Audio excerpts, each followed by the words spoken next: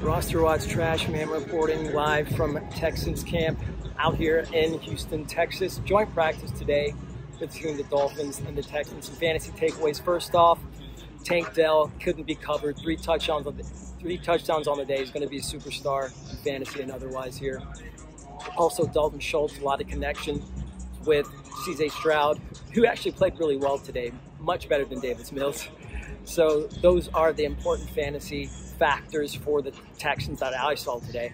On the other side of the ball was a revolving cast of receivers after Tyreek Hill because Jalen Waddle is out right now. Otherwise, it was Raheem Mostert getting most of the touches in the backfield. The last play of the day was capped off by a Tua Tagovailoa pick six. So it was an up and down day for the Dolphins, who had actually moved the ball pretty well before that. So again, this has been the Trashman on behalf of RosterWatch.com. Until next time, be ready.